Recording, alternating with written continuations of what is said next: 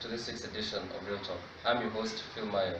Today we'll be dealing with a sensitive subject of terrorism as it relates to the youth of this country, Kenya.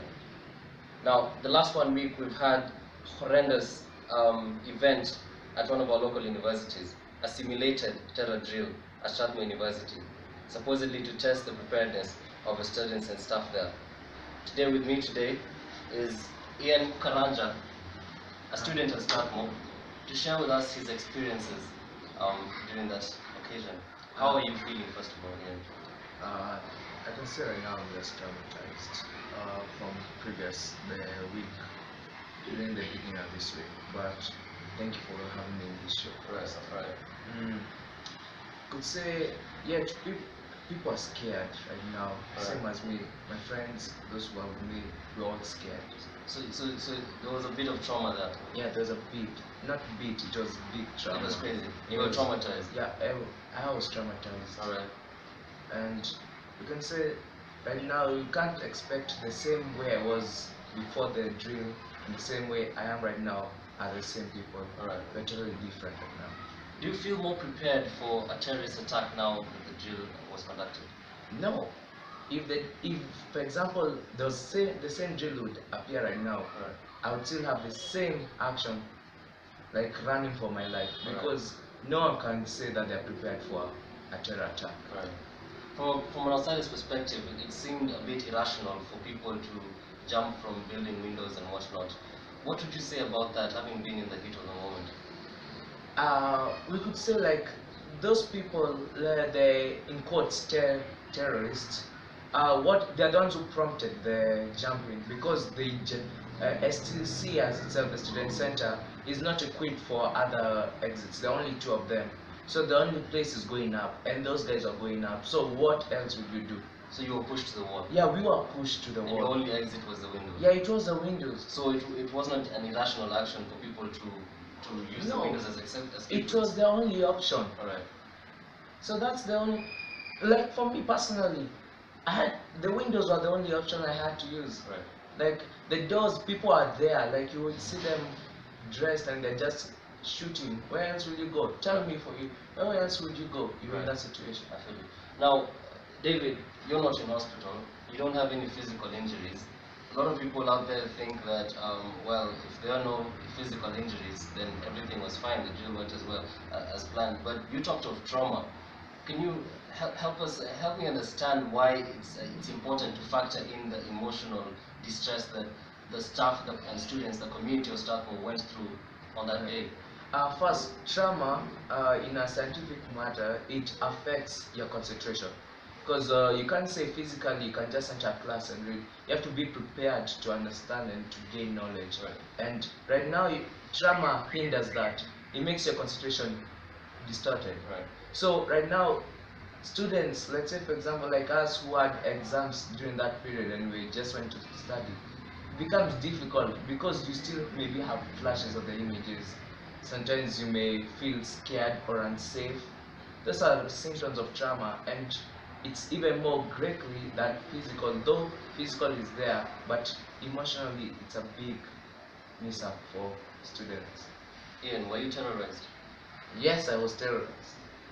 So the authorities simulated terror, supposedly to test your preparedness for terror. Don't you see anything wrong with that? Was that okay by any standard? Maybe could it have been done better? Do you think in other circumstances they could have done it a bit better and it would be okay? If they had done it better, it would be okay. But the approach right now was immature. They didn't know how to conduct a drill. For example, I think they never knew the definition of a drill. Right. After the attack, I went and searched for how a drill is supposed to be made. Right. And a drill is supposed to be taught there. There's supposed to be people there with you, telling you how it's supposed to be there. If you're telling me that, But they said they trained you. no, Were you trained? I was not. Were your classmates trained? No, Did you hear of anyone who was trained? no. Shocking insights. Shocking. Now, you say there's a way in which a drill could have been carried out well, Yeah. but I tend to disagree a little bit on that because terror, by definition, is causing fear through violence. And whichever way you carry out the drill, it's going to cause fear through violence, unless people know about it. And if they know about it, then it won't be a drill. You know, in my opinion, you can't equate a fire drill to a terror drill. They're totally different situations altogether. So, let me catch up to you there. all right. A drill is meant for you, like in USA, in Europe, in Asia, in even Japan itself. They also have these mock drills. Drills are carried out every day. Yeah, drills are carried out every day. Like for example, Japan, there's hurricanes, there's earthquakes. Then they have to be ready for anything. Like you're taught from a young stage. You're taught with people. You can't say that you just just bombard somebody with a drill. Like people still have that inside of Garissa. Their lives are still, even though it may be like we are not the ones who are affected by the Garissa attack, but still people have that mindset that it could also happen to us. All right, David. The people who contend that, whichever way they conducted the drill, there would still be, well, a few injuries here and there. That is, if no one knew about it. And you know, they say that tough times call for tough measures. And terrorism, as we know it today, is quite a new and innovative set of crimes. And how you combat it has to be different from the norm. So people are saying this is collateral damage, a few injuries here and there to save more lives in future. What do you have to say about that? So you're telling us that we are guinea pigs in a laboratory for your experiments. No, that's even so inhumane. Right. You can't say that we shed a few people away from, we shed a few chess pieces from the board so that you can win. No, that's not true. You can't equate somebody who is in... So people are playing with your lives? Yeah, people are playing with their lives. The authorities mess with your lives? Yeah. Do you think action should be taken against the authorities? Yes, a big yes. Right. For example, right now, I would be happy if somebody is resigned. Somebody is supposed to be taken to court. Now hold it there, Ian. You're calling for resignations on what basis exactly? On ignorance, negligence. For example, mostly negligence because if they said that they informed everyone. Where was the fact? Where are people? No one came here and said that yes, we are informed. If you are informed, no one would jump from windows. In other words, they were ignorant of the casualties. They said how they were showing it was that it was just something. Like they never took any consideration that people would jump. Right. So they did not think it through enough. They did not see that when they do what they did, that it would cause people to take the actions that they did. Yes. So that's quite a bit of negligence on their part. Yes. Something should be done about that. Yes. All right, Dave, again, powerful insights. But now you've talked of trauma.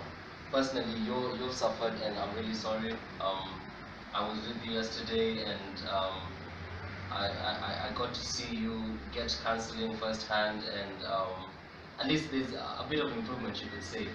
What about the hundreds of other students who have not received counseling? What do you think?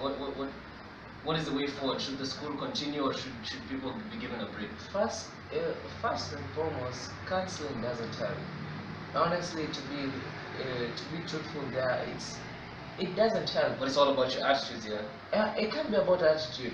Yeah, it can be, but then it's a major factor there. Right. You can't say the same people who brought you through this drama are the same people who are supposed to counsel you. But if you make a mess, you're the one who's supposed to fix the mess. Yeah, fix a mess. People are not safe. People don't have that sense of safety. Right. You can't just say counseling in the same school where people... So there's a lack of trust. There's a lack of trust, but a huge lack of trust. Alright. It's really difficult because like you can say like the same student center, you go and sit down, somebody just falls a plate, like a plate just breaks there. That sound can make somebody jump. Right. And we saw that in Nairobi University. Yeah. After Garissa attack, a blast in the electric lines and people just jumped. It was crazy. Yeah. So tell me right now, is that really can counseling really help that? Tell me, from your opinion, can counseling help that? Counseling can help, yeah. Huh? Counseling can help. okay, personally, I went for counseling. Right. The lady who I told my experience, now so I feel like now I'm the counselor. Now I was supposed like telling her. So telling me somebody who was not related to that. I think mostly it's supposed to be people sit down, those who have been traumatized. Can't bring somebody from outside who doesn't know that and be understanding. In your back mind you'll say, this guy doesn't steal. But yeah, these people are trained for that. Know that That's someone's career.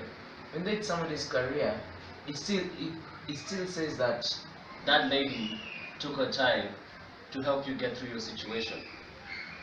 you know, as much as you can say she took her time to help me, in the end she was the one who was crying, not me.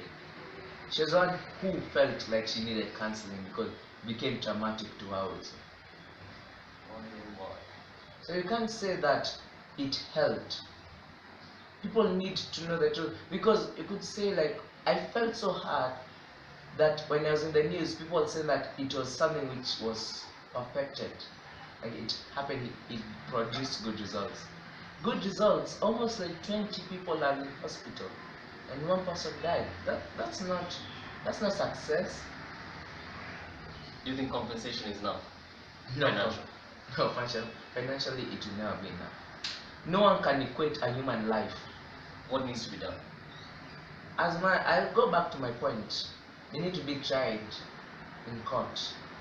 People should be prosecuted. Yeah, people should be prosecuted. Whoever was negligent. Yes, and stop hiding it under other people. They're supposed to be there, like they're supposed to see them being taken with police people. Do you think there's a cover-up? There is a cover-up. Honestly, there is a cover-up. You can't say like in the news they didn't mention those people who got hurt. They just said it was a drill went wrong. How can a drill be wrong? A drill has never been wrong by the history. You can all the drills which have been made there, the correct way of drills, they have never gone wrong. Are you sure? Yeah, really. Like they don't go wrong Right. because those are the actual drills. Actual drills, the students are informed. Like you can see the other students, like in Britain, like it always happens. Like people are very sure that in the first week after fall, when fall appears, when school comes back on September, they know there will be a drill. People are already ready. Right. This wasn't a drill, and I still emphasize on that this was not a drill, it was a terror attack. There you have it. It was not a drill, it was a terror attack conducted by the authorities to prepare them for another terror attack by the real terrorists. What is your take? I've been your host, Phil Mayo. Thank you very much, Ian, for joining us today. It's been a pleasure. You've been bold. Yes. God bless you. Thank you.